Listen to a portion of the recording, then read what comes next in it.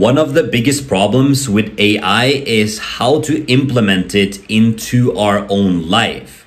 It's cool with all these updates, but if we don't use it, then what is the worth, right? So today I'm going to show you a bunch of things that you can actually implement into your life together with today's AI news. You can now make videos inside of ChatGPT. Literally just ask it what to make a video about and it will make a video about it. Look, just go to GPT-4 and click on the plugins. Now go to the plugin store. Search for Vizsla. Install. Now write generate a 10-second shot of a grizzly bear running through nature. Here we go. Your video titled Grizzly Bear in Motion has been successfully created. You can view your video here. If you want to save or edit the video, let's see if it's in again. In the heart of nature, a grizzly bear roams free. With its powerful legs, the grizzly bear charges forward with ease. The grizzly bear's fur glistens in the sunlight as it runs. The grizzly bear's what is that music though? Besides the metal guitar shredding solo, it's actually picking pretty good stock footage. Like, I've tested a bunch of these automatic video generation softwares and this one actually keeps up. Now the next step is obviously we can click save to edit, and now we can edit all the scenes. And maybe instead of this song here, let's go with this one. If you want me to try to make a full YouTube video with this software and try to get views, comment down below and we will see if it performs or not. Here's how to upscale an image with AI for free. First, go to this website called Upscale.org and just download this free and open source AI image upscaler. Now I can just select an image. Like for example, this image is 159 kilobytes and the dimensions are around 1000 by 500. So I'm just gonna drag the image over here. You can also batch upscale a bunch of photos in the same folder. You can even double upscale to get 16x the upscale. So this is the before resolution. This is the after, about 4000. Let's upscale. So it now runs in the background and just like that. This is before and this is after, and this is before and this is after. It's a pretty big change, huh? Look at the detail in this. Oh my goodness. There's a free ChatGPT plugin that allows you to create automations on any website. As a content creator, I use Twitter a lot to find the best ideas, new news in AI and stuff like that, right? The annoying part is that I just have to keep scrolling and scrolling, looking for the view count. Now I can just automate that work. It's called Bardeen AI. Just go to the plugin store and click on install. Now look, I can ask it get tweets from a specific keyword and save them into a Google Sheet. So now it will use the Bardeen plugin and it will say, you know, step number 1, do this, step number 2, and then you can click the link and you just have to, you know, say what keyword do you want to do and which sheet do you want to put it on, and it will start scraping all of the AI tools data on Twitter and you can view it in Google Sheets right there. Or you can, for example, copy LinkedIn post comments. So you use Bardeen, you just enter the URL that you want, and right in front of you is just scraping all that data and putting it directly into Google Sheets. To start using the plugin, make sure you download the Chrome extension, follow all the steps I just showed you, and start automating your work. OpenAI just introduced function calling. This is the biggest update to OpenAI's API since its release. Here are the 5 biggest updates that just happened. Number 1 is obviously function calling. In the past, you could only get a natural language output from OpenAI's API. Now you can actually get a function output. Example, get current weather, location, Celsius, and this allows ChatGPT to integrate more into other APIs or give softwares data that isn't natural language. The second important update is that they've updated both GPT-4 and 3.5 Turbo to have better performance, in the addition of adding function calling to the API. The third update is the extended context window. GPT-4 has now gotten a 32,000 token window, and 3.5 got 16,000 token window. The fourth update is the lower price. The cost of using the embeddings model text embedding ADA-002 has been reduced by 75%. In addition, the cost of input tokens for the most popular chat model, GPT 3.5 Turbo, has been reduced by 25%. The fifth update is the model deprecations, which basically means that the older versions of GPT-4 and 3.5 Turbo will be automatically upgraded on June 27th. It also says developers who need more time to transition can continue using the older models by specifying these model parameters in their API request. This AI tool is clicking buttons for you and typing on your keyboard. All you need to do is just tell it. So as you can see right now, it's on the DMV website and it's tasked to open a page to schedule an appointment for car knowledge test. It can also book trips for you. It can find flights. It can do comedy film filtering. It can go to Twitter and like tweets, even follow people home at night in a dark alley. What's special about this one compared to others is that it offers an expansive collection of over 2,000 tasks from 137 websites across 31 diverse domains. They're trying to create the most advanced web agent that can do anything a human can do, it can do on Chrome, for example. We have seen a couple of things like this in the past. I haven't been very impressed. We're getting closer, but we still got a bit to go. Deepfakes are getting extremely realistic. Everything you see here is fake. The video, the voice, just look at this. I am not Morgan Freeman, and what you see is not real. Well, at least in contemporary terms, it is not. What if I were to tell you that I am not even a human being? Would you believe me? What is your perception of reality?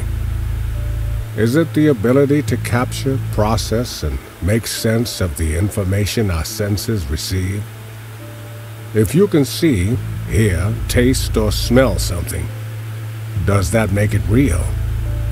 Or is it simply the ability to feel? I would like to welcome you to the era of synthetic reality. Now. Yeah, that's freaky. And this is the thing about AI that I don't like so much. Deep faking, creating propaganda images. The EU just proposed a law that all tech companies need to add a little "this video was AI generated" under it to slow down the spread of misinformation. Something that is going to be very hard, but absolutely necessary moving forward, knowing what is true and what is false. I made this AI automation with ChatGPT that automatically transcribes your Zoom meeting and creates bullet points of what we talked about. Look, it triggers when there's a new recording in Zoom. Then it uploads the entire file into Google Drive. I also upload to Vimeo. You can skip this step. Now we create a transcription with OpenAI that is able to summarize and turn this transcript into 10 bullet points that would make somebody want to watch the replay of the live recording. I also add conversations for ChatGPT, like for example, based on this text, make a short, snappy YouTube title in the style of Mr. Beast. And then we send all of that to Notion, which is my note-taking app. And here you can see the title, you can see the bullet points and the link to the replay right there. This is only one of many AI automations that I use in my business. And if you want more of these, I have a bunch of them in my Patreon. You can check it out under the AI tools and AI automations. I promise you're gonna like it. This AI tool colorizes any picture for free. And we just drag the image right here. It's uploading and you can see that it's starting to do the base palette. Bam, just like that. We even have more. Lavender dusk, colorful memories, vivid natural. What about this picture? Just gonna drag it in. This is the before and this is the after. Oh my God. So yeah, it's called Palette FM. This guy is using AI as an automated automated project manager. Fairly straightforward. I just linked together a handful of applications to create an automated project manager. I tell it I want to create a new project provided with the stakeholders, and it runs through a series of questions.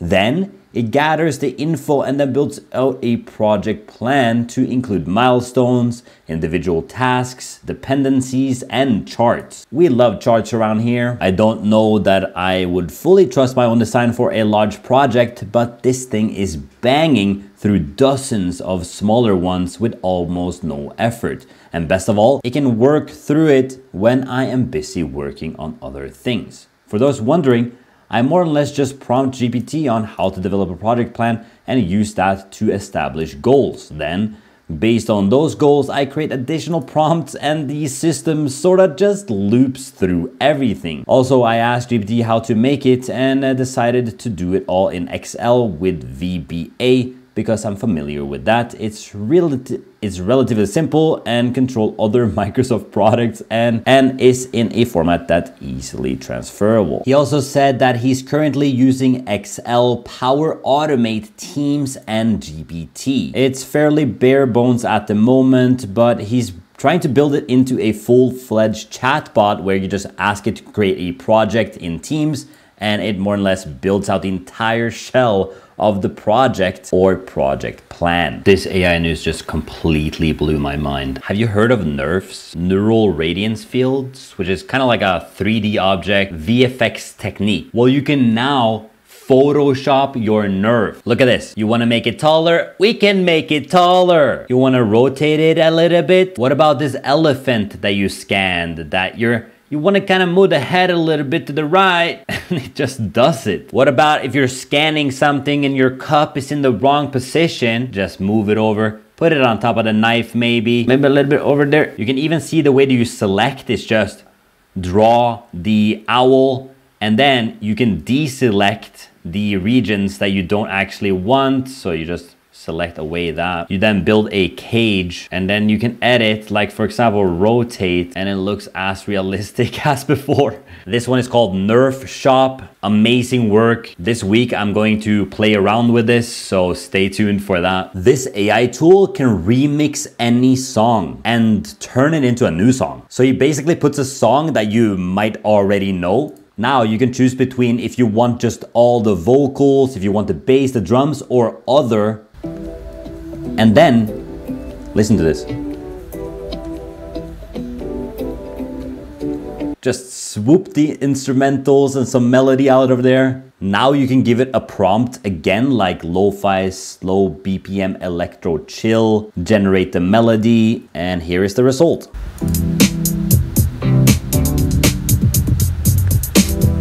This is literally the almost exact same beat and melody from the original song, just changed a tiny bit. We already know that a lot of artists steal, so this will for sure make it easier. You now have AI speech recognition directly in your browser. It supports over 100 languages now. So it's called Whisper Web.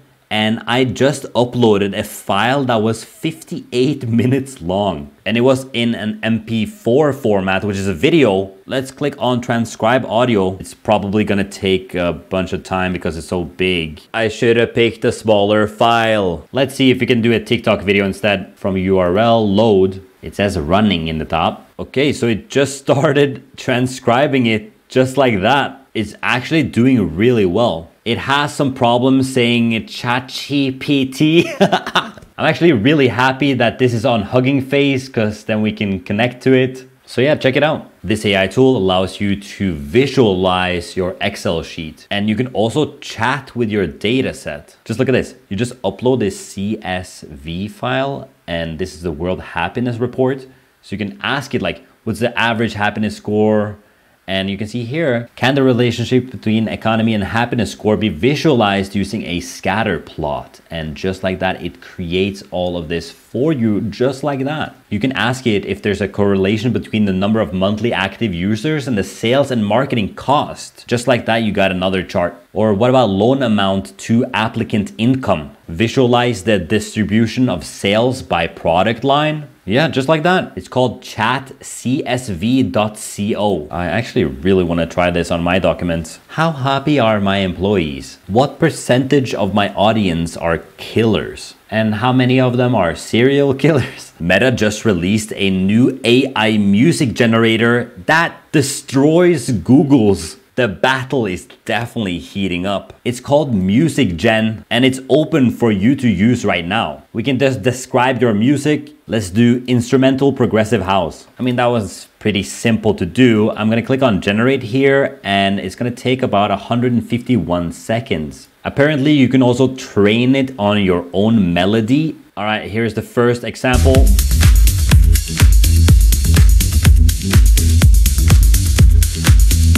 That's pretty good. What about a boom bap hip hop beat?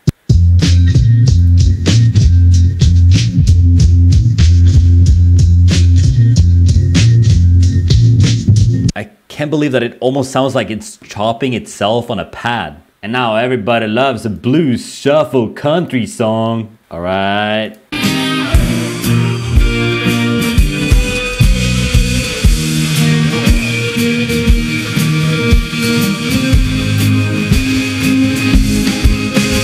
Safe to say we still need people to make country music. So that's it for today's AI news. Did you like it today? Well, don't forget to subscribe. Also join the Patreon down below for the private community, private AI courses and everything like that. And continue watching by clicking this video and I'll see you over there. I appreciate you. See you in the next one.